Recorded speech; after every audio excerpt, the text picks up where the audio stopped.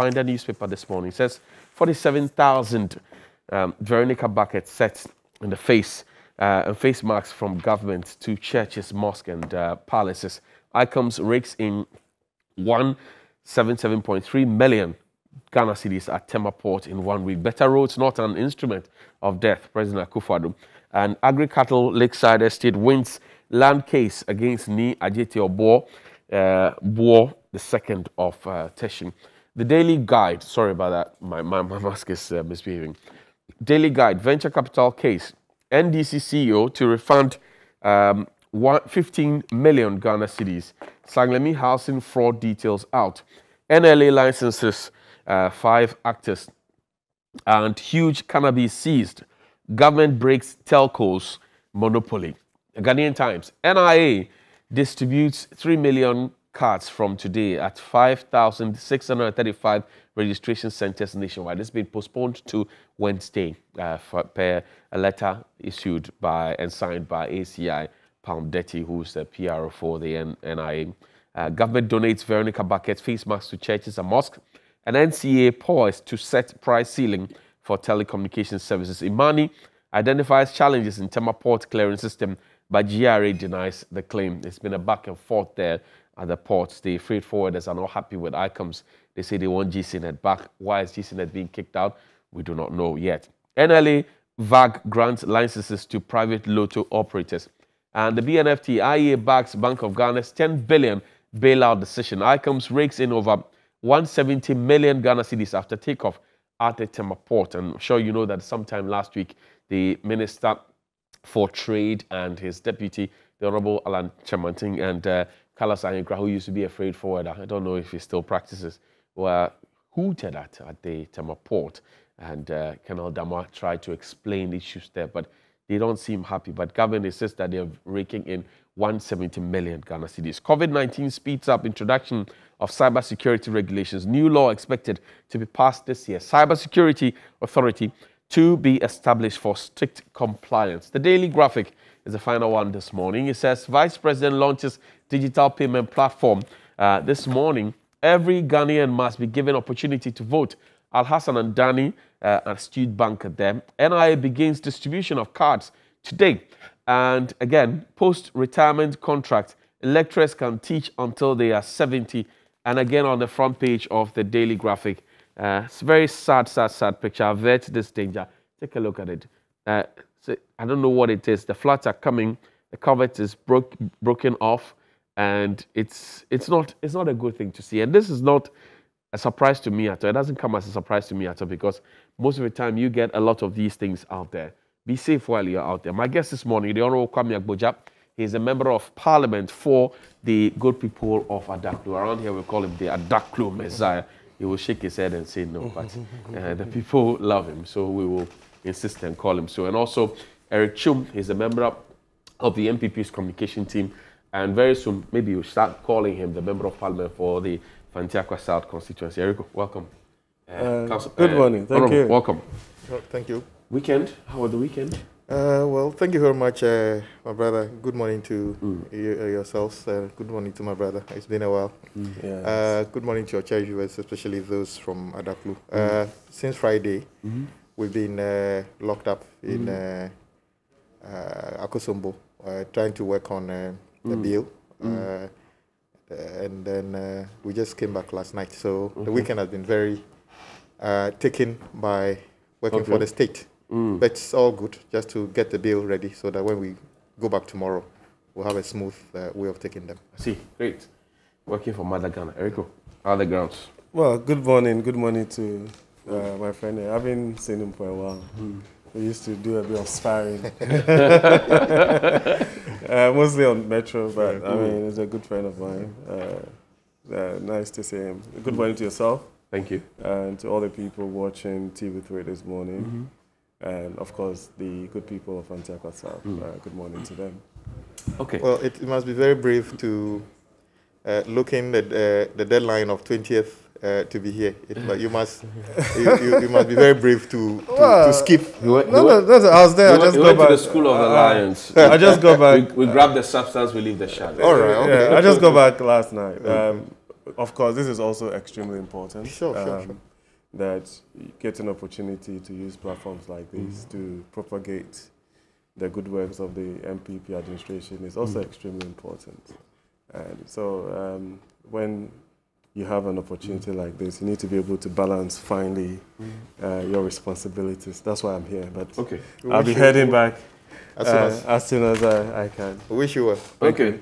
We wish you well. The primaries is set for 20th of June. Yes, it is. But already we're reading and hearing threats of defection, cases, people slaughtering rams and putting it in rivers, and threats of lawsuits as well because people think they have been wrongfully disqualified and all of that. Is everything okay with the MPP as we speak? The MPP is a very huge political party. And it has people from different facets of society. That makes it a very unique political party. In processes like this, you would always find that some people will be unhappy and would express their disquiet in various ways and forms. But then when I have conversations like these, I always go back to the Venerable J. Kufuor, former president, who tells you that it's better to be a messenger in a ruling political party in terms of government than be like a general secretary of a party in opposition. And so I would implore all the various people, as bitter as they are, as unhappy as they are, to exercise a bit of restraint, to be circumspect, and allow the processes to work. Because, I mean, even today, this morning, the General Secretary of the party would address a press conference. At 8:30. And I'm sure that some of these people, or these issues will be put to bed. It's important that we also appreciate that in every political party, I call them the mavericks. You have people who would be on the peripheries every now and then, but the MPP is an extremely strong party. And I always say that it's better to be within a political party like this, express your views, be divergent as you want, but by all means, issues to do with defections and be unhappy and all that, it's not something that would help anybody. So I believe that even at a constituency level, regional level, and national level, we have systems in place to deal with some of these fallouts. Well, you have not told me whether all is well or all is not well. You have just told me how big the party is.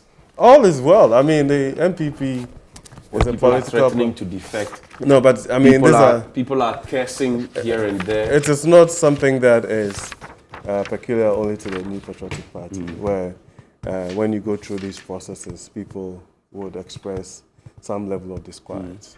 What I know as well is that every leader has a responsibility to call their people and put them in check.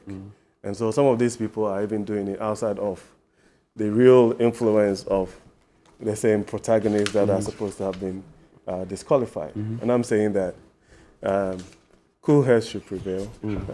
We have systems in place as a political party to deal with these processes. In any case, I think that the refrain is that it's actually the political party that sponsors any candidate to go to parliament, right? So once you're a member of the party, you would have to find ways of working around this.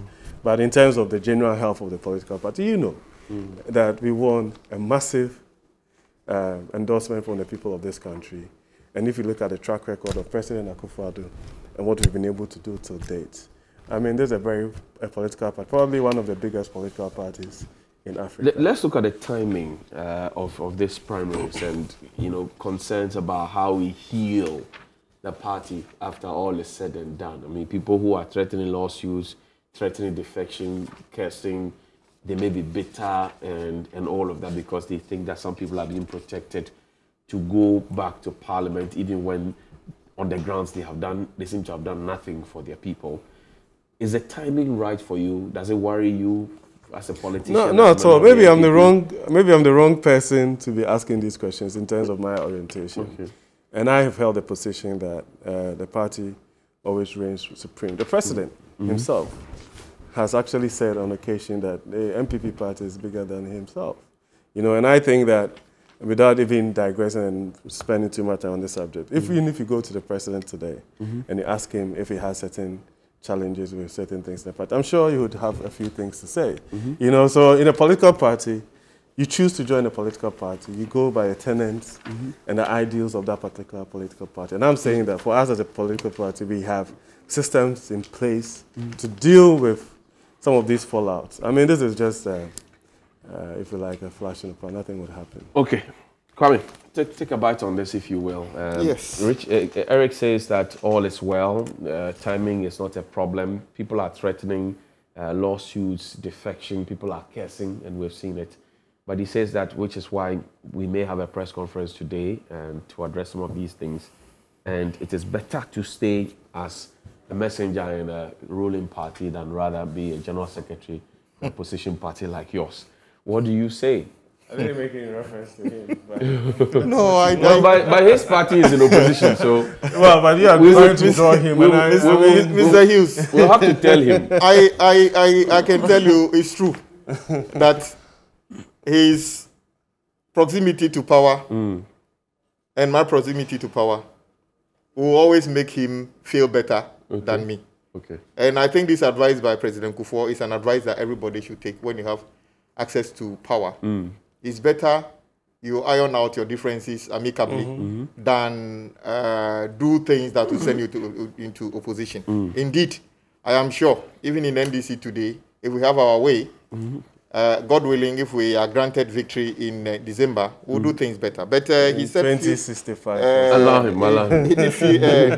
I also say that times like this always bring challenges to political parties because of aggrieved people not satisfied with the system and other things. But I am a bit worried about the level of rollback of participatory democracy in NPP. Why? First of all, it can't all be right. When I see party offices being burnt down, that can be a sign of it is all with us in a party.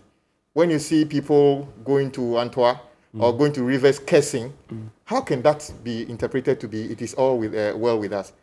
Surely there are things wrong. I'm not saying we've never had those challenges in other parties, including mine, but to the extent and the magnitude we are seeing currently, they better watch it themselves. Okay. Nobody will tell you this thing can lead you into opposition easily. But I said that I'm worried about the rollback of participatory democracy in NPP, simply because on the 16th of October 2007, you know, in the past, when President Mills was outdoored, some people call it the Swedru Declaration. Right. It brought about some challenges in NDC. And then I remember the then president, by that time was not president, Nana Akufo-Addo suggested to NPP people that be careful, that is going towards their 2008 primaries, that the party should do everything possible to avoid imposing candidates on the party, to avoid what happened to NDC. So it is quite surprising that today, just because President Akufo-Addo is the only candidate that filed, the members of NPP will not even be given the opportunity to decide yes or no vote. Oh, come For me, But an executive meeting. no, hold on. Okay.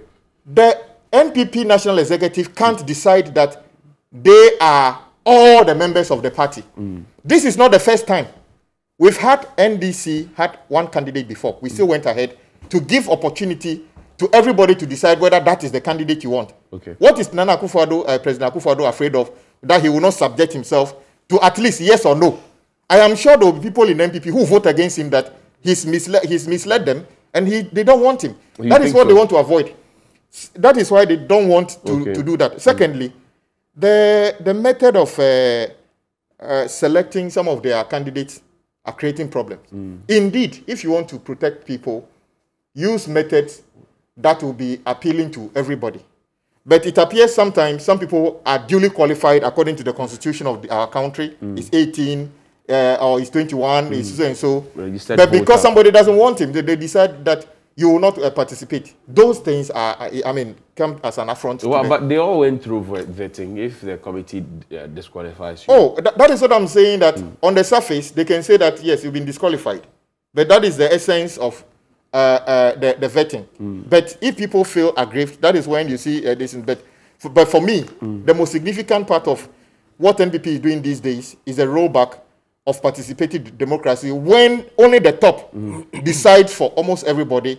And the worst one was the decision that nobody would decide the fate of Nana Akufo-Addo before he becomes their candidate. To me, it is not democracy. Why are you crying more than the bereaved? No, I'm saying, but the constitution, the organization of political parties is part of our constitution. Right. And it must be done in a very clear and open manner. And I'm saying that even if you end up being the only candidate, Adaklu members of NPP have to be asked whether you want Akufo-Addo to be your candidate. They can say no. Why not? So, and I'll give you an example as to when it came to NDC, we had one candidate. We still went and asked people to decide whether they want him. We are not in normal times. Where are they going to meet to do that? Where are they going to meet? Yes. How are they able to connive with the theology of evil, which are called theology of evil, the NIA, the NPP, and then the I'll give you a chance. Let me ask Kwame, let's look at the timing. No, Eric, you're coming. Okay, let's look at the timing as well. Yeah. Eric says there's no cause for alarm. Do you see alarm? The closeness, I mean, after the primaries, you would have to heal the party. And it's a process that both of you go through. That people are aggrieved, all these people threatening whatever, burning down. The biggest threat, they would have to be brought back so that if victory the biggest threat I see currently is not even the conduct of what they are doing and the impact on their party. What they are doing would invariably spread COVID in our country. Because he needs to go and talk to the delegates. The delegates don't live in a cocoon. NPP delegates don't live in a cocoon. We live in the same communities with them. So if they go spreading COVID, it will touch everybody, including you who is not political. So that is the biggest threat I see in terms of what they are doing. That they've left their primaries so close now. Unfortunately, COVID has come. They are forced to do what they are doing, though they know the risk of what they are doing. I'm sure he's more careful what he's doing now because he's going around communities, meeting people. You can't be so sure that you've taken all the necessary steps so you're not going to be touched. So it is a threat to all of us. And for me, to say that this is not a threat, it's a threat to the whole country in a sense that when you see a party of it being burnt down, the burning is not isolated. Other people could be injured. You see people demonstrating, cursing, things like that. I'm saying it's not good for democracy. Okay. If they were to allow the processes of broad-based participation, it would have minimized the level of acrimony we see. Eric, broad-based participation. I'm sure you wanted to respond to that. That everybody in the party was not given a chance to decide on President Akufo-Addo and Vice President Bawumia. I'm sure that this morning we would have used this opportunity to discuss more pertinent things. This is not pertinent? Because you see, the angle that he's going is extremely preposterous. I mean, if you want to... Is it the angle or the issue is not pertinent? Listen, you see, the MPP is a formidable political party. And it's there for everybody. Evidence is clear for everybody to appreciate. And all these things are things that, for me, as far as I'm concerned, it's just a mere aberration, right? We're going to go through electoral processes internally. And he knows. He's been a member of parliament. He's contested in primaries before. The internal politicking sometimes is even a bit more, if you like, acrimonious and fierce than the MPP and NDC. But after it's done, we all come together, galvanize our base, and move and project the President, Nana Akufo-Addo, for all the good works that he has done. That is the most important thing. We are not enemies within ourselves. Okay. You know, so I mean, I'm in a primary.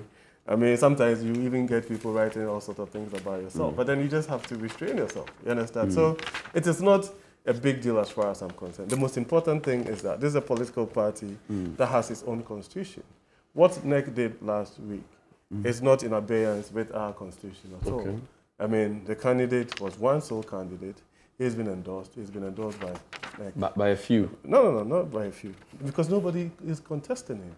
and that NED could set a date for acclamation. That's exactly what it is. So I don't understand but he's been already endorsed. Yeah, but because there's no other candidate. Okay. It's as simple as that. And that's our constitution as a political party allows that. Okay. Okay, so let's move on. The most important thing for me is that there's a political party. You look at how well the president has performed. A stellar performance, even in the midst of this COVID-19 situation, in terms of showing conviction, leadership, clarity of thought, and how we have to proceed as a country.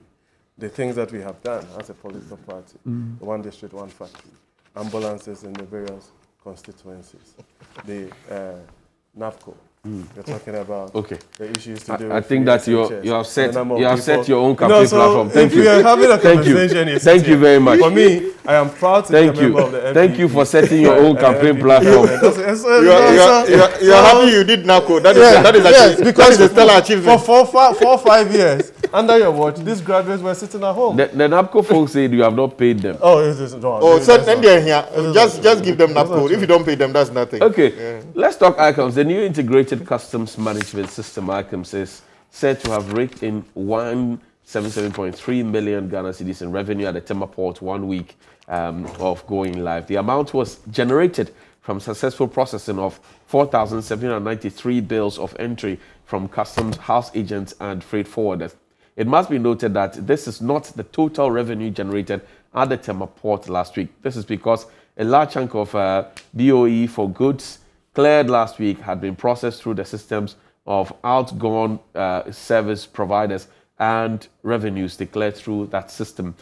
Customs expects to complete processing of all BOE declared through the previous system in the next 2 weeks. It's at this point that the full revenues at the Tema Port will reflect in ICOMS. So, Kwame, the ministry is telling us that ICOMS has generated some money, despite the bottlenecks that the freight forwarders have been talking about and all the concerns. My key concern is what was wrong with the old system, which is why we had to trade it for this one, which has been fraught with a lot of difficulties at the inception stage. And last week we saw the minister and his deputy, the commissioner of GRA and Colonel Damoa being hooted at the port. But they're telling us that there's a success story. Is it a story you would like to buy? Well, Mr. Hughes, you asked a very important question. What is wrong with the previous system? In fact, you will notice that the previous system has been perfected so well that today, if you were to be importing a vehicle from the United States, once you get the vehicle and sent to the port and everything, you can almost accurately tell how much duty you are supposed to pay. And the 2 or 3 weeks that the vehicle will be in transit to get to Tema, you will be able to find the money and be ready. So you don't go to the port and be surprised by anything. We all know exactly what and it secures revenue for the state. Because under the previous system, you couldn't doctor anything. You couldn't go into the system and pretend that a Range Rover 2020 is a Maurice Minor or a Daewoo Tico. You couldn't do that. So it guaranteed revenue to the state. Why are they changing it? It's simply because of what NPP is doing. What are they doing? They feel everything that was in motion before they came to power, they must undo it and put their own people there. But the most critical things you need to find out is this.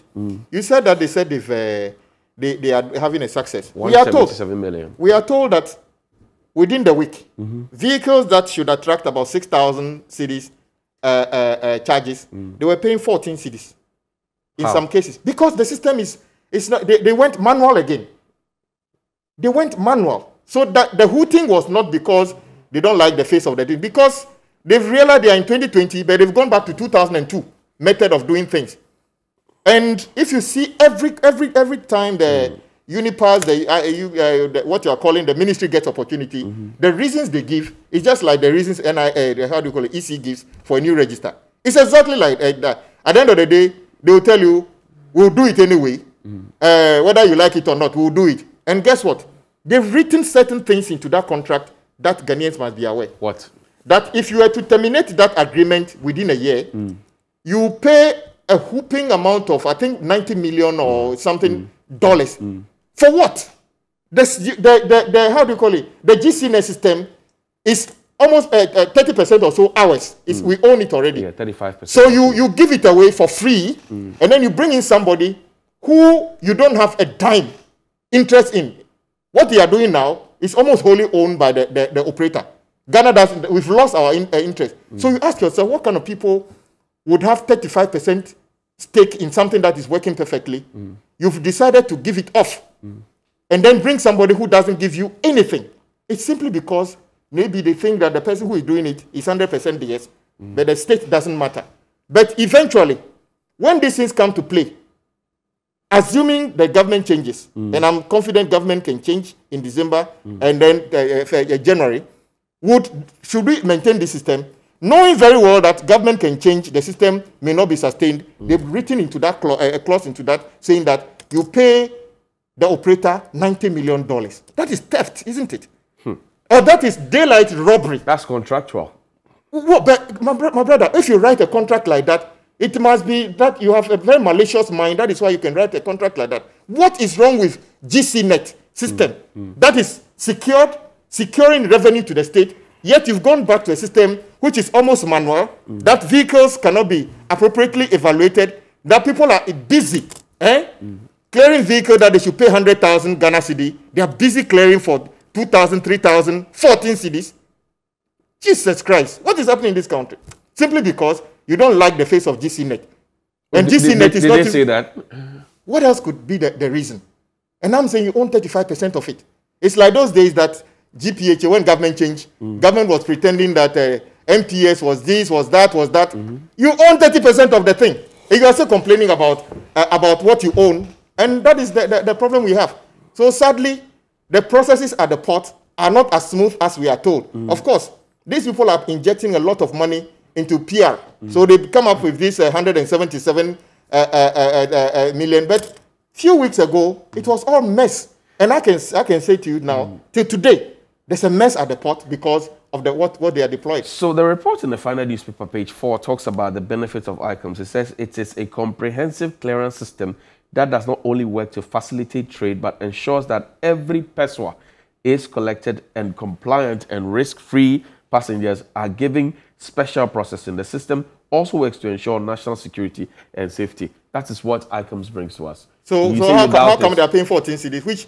Which even if you import a bicycle, will you pay 14 cedis for a bicycle to clear a bicycle? So where from? Of course, I'm saying that the new operators have got a fat budget for public relations. That they will say that. But TV3, send your cameras to the port this morning. You will see the problem, the frustration people are having. They are having to use manual systems to do certain things. And simply because they failed so far to take over, because the platform belongs to GCNet and government, now they are compelled to do something to bring some good news. Oh, that we've done this. Is it only 177 we are supposed to get? And guess what? You heard them saying that this is not all the money we've got. Right. It's that the previous operator also collected some of the money on our behalf. In 2 weeks, we are supposed to get the full amount. That's what... But so the previous operator, which means that the previous operator was capable of collecting the money. So what is this one supposed to be doing? And there's also a question as to whether GCNet has a valid agreement till today. Don't be surprised to see the state pay money in terms of damages for inappropriate termination of contract. Mr. Asafo says that their contract has expired, and GCNet is also threatening that you have to pay me $300 million. Yes. If you fail to do that, but they are in court actually with Unipass. There you go. Plagiarism. Exactly. But the senior minister insists that look, your contract has expired. Well, I mean, the least said about what the senior minister said, the better. If you have a contract, don't you know the details? We know the contract expires next year or something like that. If you say you don't have a contract, based on what? When did the contract expire? Did the minister... Well, I'm happy he's decided to put his neck on it, that this transition or this hostile takeover is a baby of how do you call it, Osafo Mafo. I'm happy he's decided to take ownership of it. Let's see what happens in the future. Eric, I'll ask you the same question. We're in difficult times. The port is our single source of huge revenue for the state. Now we're not getting money from many different places. The key question is, what is wrong, or what was wrong with GCNet, which is why we had to swap them for Unipass, ICOMS, or whatever it is. What was wrong with it? Well, thank you very much. You know, because my friend here is agitated, he's forgotten to even wear his mask properly. He should relax. And you see, it's very true. And I think that you have an appreciation of the processes that this is taking. In 2017, the process of securing a single window system for our ports actually started with extensive stakeholder consultation regarding making sure that we have a more efficient system. What we have is an end-to-end single window system. You know, hitherto we're using GCNet and WestBlue, which had operational challenges and inefficiencies. But GCNet insists they have an end-to-end. Listen, they will say that. I'm just, because we're talking about a single window. Okay. Right? So that is the difference, which is an end-to-end process, which means that you do not have to move from one vendor to the other, but it goes through one process, right? And the idea really is to allow us for more efficiency and for government to be able to track everything that goes through our ports, which means that it gives you a proper secure audit trail, right? And then also even relatively cheaper in terms of the operations of it. Government does not own or did not own GCNet and WestBlue in terms of the systems. Under this particular arrangement, government will have the benefit of keeping all the revenue after this PPP arrangement with a 100% wholly owned Ghanaian company. You know, apart from that, we are talking about even security, cross-border movement of persons, wholesome goods to facilitate trade and make it even easier. On the backdrop of the African Continental Free Trade Agreement that we have signed, which you know that Ghana is going to be the host. Right. So we're creating a system where when we start talking about trade facilitation and ease of doing business and all of those things, this fits rightly into it. I mean, with my background, and you know that in trying to deploy these systems, you're always going to have some challenges and hitches along the way, right? It can never be the case that the various stakeholders who are now expressing some level of disquiet had not been consulted along the way, right? As we speak, the ICUMS system, which is a Unipass system, is been deployed across all the various ports. What is wrong with GCNet, or what was wrong with GCNet? It is not about what is. You see, you've asked the question. I've told you.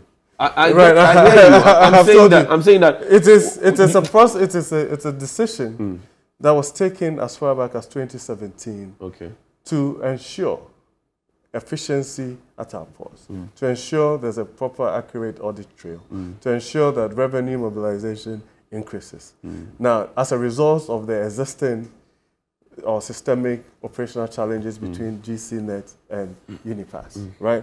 Now, if it's a conversation about going into the technicalities of why the need for a single window, I think it's a no-brainer. It's a clear case for that. So that the processes in ensuring that government knows exactly what has come into the system, issues to do with security, issues to do with revenue mobilization, and all that, creating a proper audit trail was necessary at a point. Because we have to move on from one process to the other. So at a point when we all agree that trade facilitation and making sure that the ease of doing business becomes paramount to our development. Eric, we have agreed on that. In 1999, because you see, when he was speaking, you didn't ask him too many questions. Otherwise, you disrupt my I always say that. You always do that to me. Because when I asked you the question about what was wrong with GCNet, you have not answered that. But I'm saying that, look. No, it is not about, you see, when that is a very, as far as I'm concerned, not necessarily an unfair question, but it's a question that does not fit this particular conversation. How doesn't it fit? The reason is very simple. A decision had been made. It's almost based on what? I can give you a typical example. Like, it's almost as if that you have an analog system here at TV3, right? Which probably had worked perfectly. But you decide that in this day and age, with all this data migration... But GCNet is not analog. But I am just using an example. But I'm saying that GCNet is not analog. Unipass is a single window system, which is an end-to-end process. As far as I'm concerned, GCNet doesn't do that. GCNet was doing that in tandem with West Blue, which means that we're using 2 separate vendors. Okay. So, right? so and that a decision had been taken. My appreciation. Hold on. A decision had been taken. So, Eric, let me. As far back as 2017, and extensive stakeholder consultations had been done. Some piloting had been done, right? But you see, I do not want to say that the challenges or the things that some of the freight forwarders have complained about do not exist. But that's what you get with almost the implementation or the deployment of every system, right? And I'm saying that does not mean that it will negate the efficiencies, the benefits, the revenue mobilization, the improved security that this system will bring us. Plus, in any case, we did not even own the GCNet and West Blue platforms. Right. So you have 35%. No. But when I say own, yeah, we didn't. The system. I'm talking about. I'm talking about the systems, right? We did not own them. The software. Yes. And which they are in court with ICOMS. Yes. The government, after the expiration of this PPP arrangement with a 100% owned Ghanaian company, would own the system. That in itself gives us a certain control over a certain database and all that, and can be used for proper planning. So why is GCNet in court with ICOMS? It doesn't matter. No, because GCNet says that Unipass is plagiarizing on a system, which is why we are back to the paper system we have at the port. We are not back to the paper system. We are not back to the system. So you see, when he made an example of a car that has been brought into the country and people are paying 14 cedis. Right? You know, I don't sit here and pretend that I have clarity over the issues.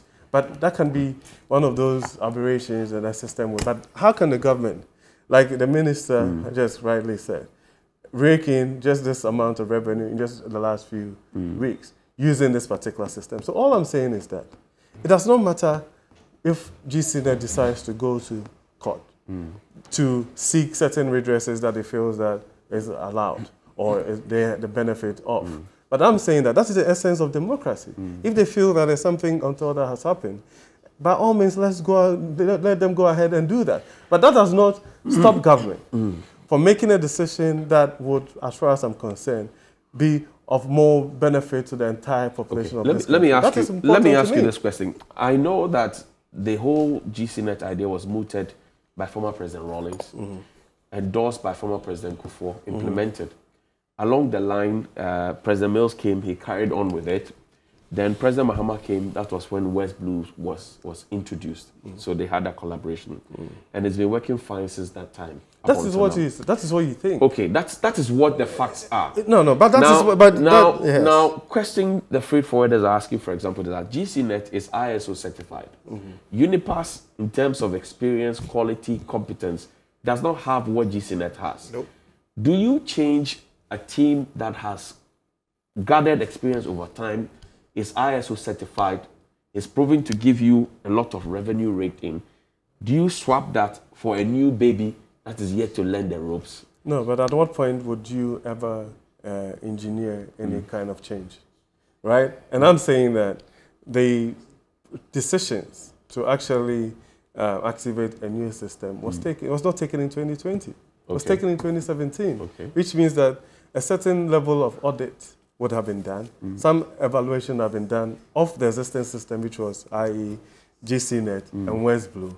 And a decision had been made that for us to be able to move forward from here, we need an end-to-end system, a single window, a true single window system to allow for all the benefits that I have spoken about. You understand? So you can nitpick, you can go down and create all sort of questions and all that, but it doesn't mean that the decision to go ahead and create a new system that will be of benefit to everybody is a bad decision. I have a small question for my brother. Yes, 1 minute. You said, when I talked about the $92 million if they terminate within a year, what informed that, since the whole thing is ours now? And I can tell you for a fact, the integration of GCNet West Blue is much more vast.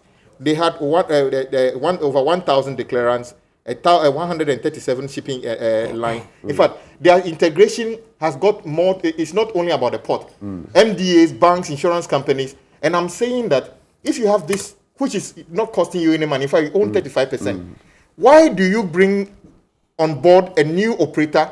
And by the way, this is the same government that is asking for foreign investment. There's a foreign partner who owns 75% of this. And you are getting rid, in fact, 65%, you are getting rid of them, and you are bold to be saying that you are getting rid of them so that you have a wholly a Ghanaian-owned entity. Is that not just like, a contradiction? And the question I ask is, what informs the decision of government to write a contract and say we will pay this entity $92.7 million if the contract is terminated within a year? Okay. No, I'm asking him. You want to take the question? Easy, listen. I marvel at some of the logic of the NDC. You know, you go into a contract with an entity. They're going to invest some monies, systems, time, resources into a process, right? Now, to give them that level of comfort, you would basically integrate a system where if for one reason or the other that particular contract is breached, right, they would get some relief. I don't see anything wrong with that. This whole idea of 19 million, and that it means that there's something untoward in there. It's neither here nor there, because this is a system. This is because if I'm correct, this Unipass thing actually came to Parliament, isn't it? Did it come to Parliament? I'm not aware. Right. But I mean, I'll double check on that. Does it make sense to you that you have a system that's working perfectly? You own 35% of it. No, but now Johnny, you're focusing too much on. Well, I'm focusing on it because I'm Ghanaian. Because I'm Ghanaian. Yeah, and I know how much comes through the post. Look, but Eric, I am saying to you that every CD that GCnet generated was giving us 40%. What about the revenues, the increment in revenues that the Unipass would bring? Hold on. Is that what you're thinking? So you're thinking about. So I'm thinking. You're thinking about GCnet as an entity, but you're not thinking about the entire. And that is a very misplaced priority. I have a company with you. I'm saying that. I'm also asking you. Are you thinking about GCnet as an entity or Ghana as a corporate body? Can I finish my question? That as an entity, as a Ghana as a corporate body would be able to garner more revenue from an end-to-end process. But that's not even true. There's no evidence as to GCnet as an. I have nothing against GCnet. All I'm saying is that this process started 3 years ago. You're not allowing me to finish. No, but you're focusing on a certain aspect of the conversation, which, as far as I'm concerned, is the most trivial aspect of it. I'm asking you, does it make sense to you that you and I have a company? Yes. I own 35% of that company.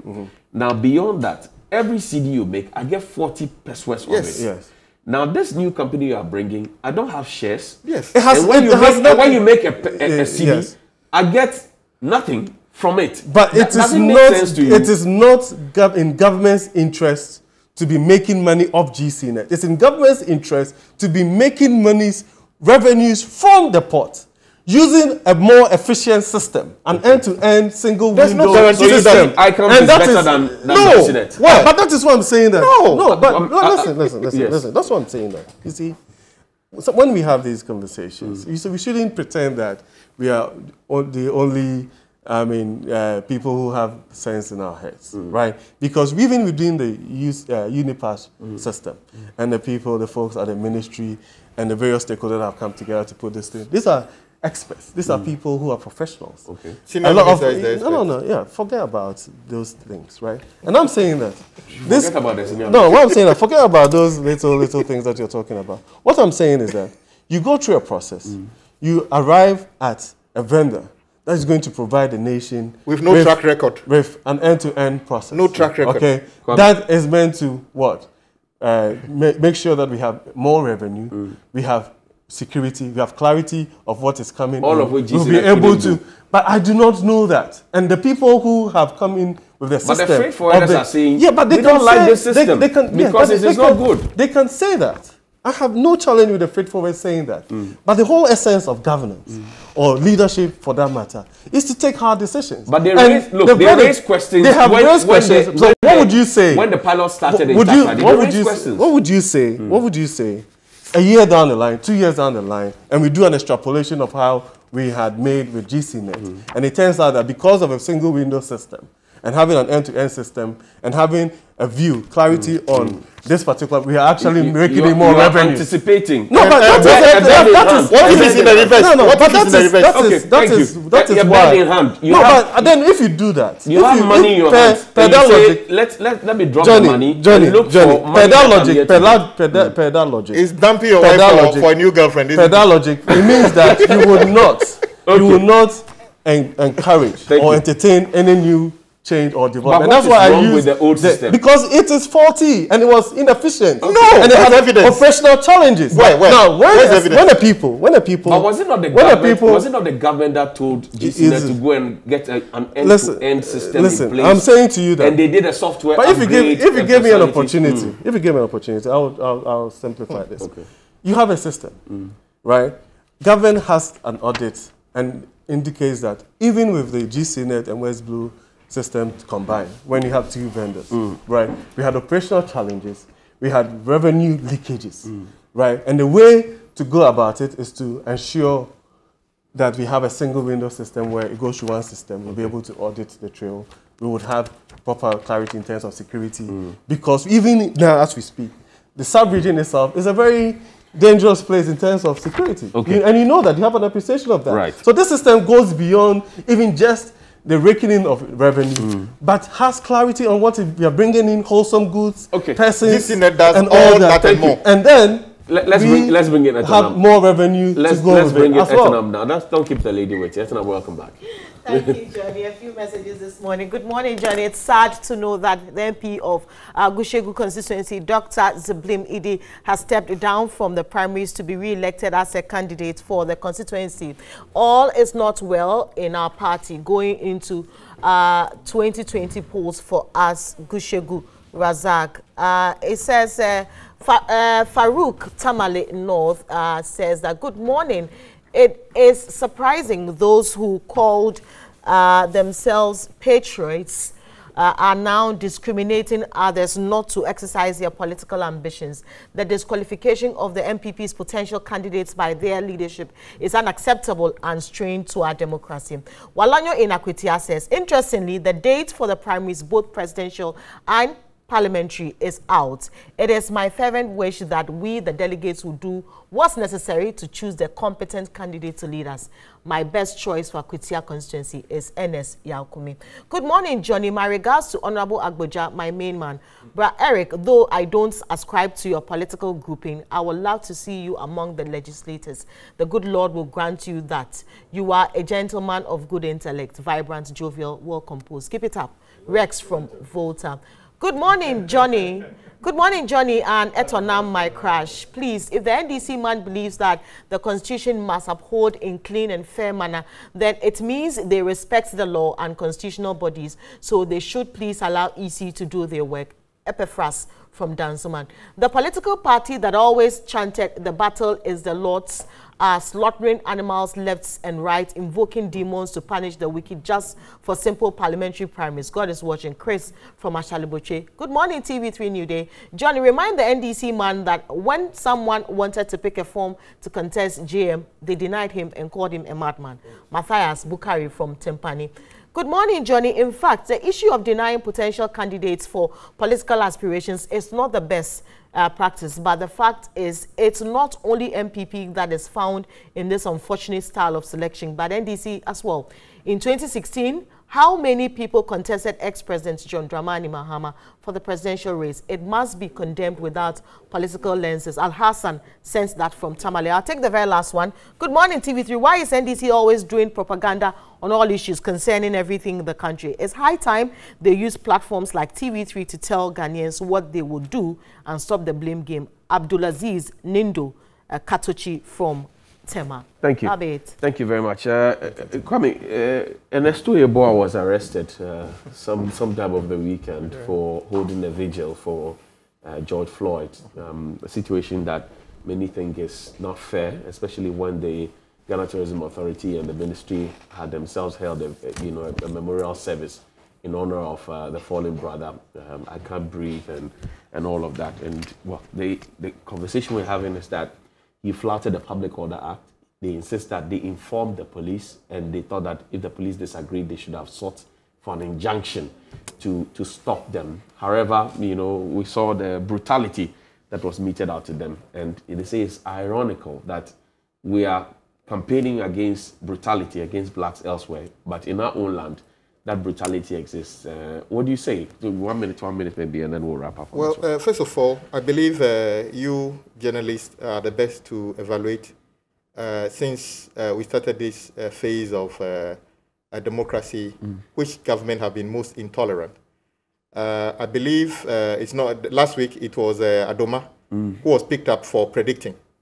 We all know the president never did any live update on COVID.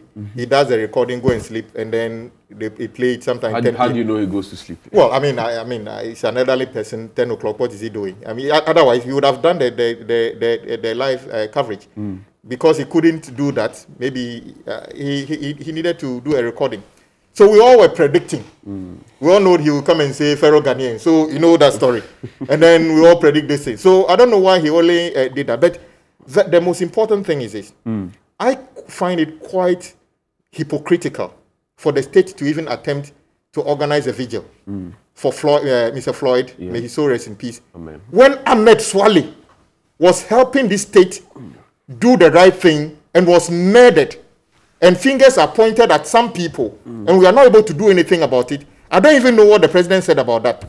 But we spent state money to do that. And if somebody also goes to do that, of course, you can say that he flouted the public order, and I'm not the one who is coming to support him that go and breach any part of our constitution. I wouldn't do that. But who caused him? It was the determination of this government to see that as something that should be done, that encouraged them to do it. But all in all, you could tell that this government's intolerance is beyond what anybody can tolerate. No journalist can speak. Believe me, if you like, say anything here boldly that the president doesn't like, somebody will find a way of getting at you. Yeah, and it's created a situation. Says a lot of things. It's created a situation where a majority of journalists, I thought you gave him 1 minute. Majority of the journalists in this country, maybe some of them, even if they have something to say, they're afraid of saying it because you may be pinned down or somebody will stand on your neck. And I don't think it's good for our democracy. This is a president who have done demonstration upon demonstration, has spoken his mind, and today, just because he's president, everybody should sing his song, and I think it's a tragedy for a journalist. I want to take the opportunity to sympathize with all of you who are in the Inky fraternity. You are really under threat, and the only way you can get this knee off your neck is to reject this government on the 7th of December, and you can have your freedom. Okay, Eric. You see, for me, you said Ernesto Iriabua was arrested by the police. Yes, right? There was a joint police and military. I think they fired shots. We saw one. And then you use the word brutality. Yes, somebody was injured. Somebody was pushed off the motorbike. And there was a white lady there who was saying, "This is not fair. This is not fair." Okay, so you see, Johnny, you see, you have a very big platform. So sometimes you have probably that's what I'm asking a you bigger the question. Responsibility than someone like me, because I represent a political party. You see, so when you create the impression that some brutalities have been meted out to some people who have been arrested, it is the people who felt it who are saying they were brutalized. But don't say that for a fact. How do I say that they were not brutalized? No. I wasn't there. Yeah, but then so you have to check. That is your job. But the video that I saw, but you see, saw the man push somebody off the and bike. that you come to a conclusion that brutalities if I push you off your chair, is that not brutal? You see, it's very. You're my brother. Let's not do this. Yeah. I'm your brother. Let's do this in a very. You don't like the word brutality? No, because I haven't seen the video. Okay. And you have seen a video. It's all over social media. For me, and you know me. Even and you know me. If any form of brutality has been meted out to anybody in this current democratic dispensation, it's wrong. Some investigation should be done. Do we want to stick by the tenets of our democracy, which is our constitution, or not? Yes. Now, it goes without saying that if you want to engage in any public event or you want to do any gathering of that sort, even especially in this era of the COVID-19 pandemic, right? You need to be minded by some of these protocols and get proper clearance from the police before you can go ahead and do that. We have this conversation all the time. So to say that you were waiting for the police to say that they had an issue with that and they go to court to seek an That's injunction. what they are saying. Yes, but you see, you propagated it as if that is what you also believe in. You see, you know, and when they say that, it is wrong because we are serving as a platform for educating people. Eric, don't put this on me. I'm not. I'm only stating the facts in the long letter, 3-page letter that I saw. From who? Relax. 3-page letter that I saw them write and what I've seen on social media. Did you speak to the police? Now, they have even quoted. But have you spoken? They have also quoted a portion of the Ghana Law Report and the case that had been listen, but have you had time to speak to the police? Eric, take your time. Did you speak to the police? Eric, take your time. You didn't. Eric, take your time. We spoke to the police. They said they didn't see. This is my job. Me, I do this better. Slow down. Yes. I'm saying that Ernesto Yeboah and his team had written a 3-page letter. And they insist that they had written to the police, to the IGP through the regional commander. And they have said that, look, per portions of the Ghana Law Report, a judgment that had been passed in the Supreme Court. You don't need here. You just need to write to inform them. Yes. You don't need to. And the to police, wait for approval. the police would have to seek an injunction from to the stop court. him. Is that what that's But what I am saying that. You see, in all of these things, right? We are trying to build a democracy. Right. And I would not be someone who will countenance any form of brutality on anybody. I'm saying that for us to have a very fair conversation, maybe somebody from your outfit should have spoken to the police to get their side. Shouldn't the police be speaking themselves? Why no, but then so you are you should have taken your time, right? Because I didn't see it, and if somebody was brutalized, that is shameful. It shouldn't be done. Okay. Right. But for you to attribute that, so you have not seen it. There's no point discussing it with you then. You see, for you to attribute that and allow my friend here to veer off you and have start. not seen it. You're calling me. He hasn't seen anything. Okay. We've seen that was so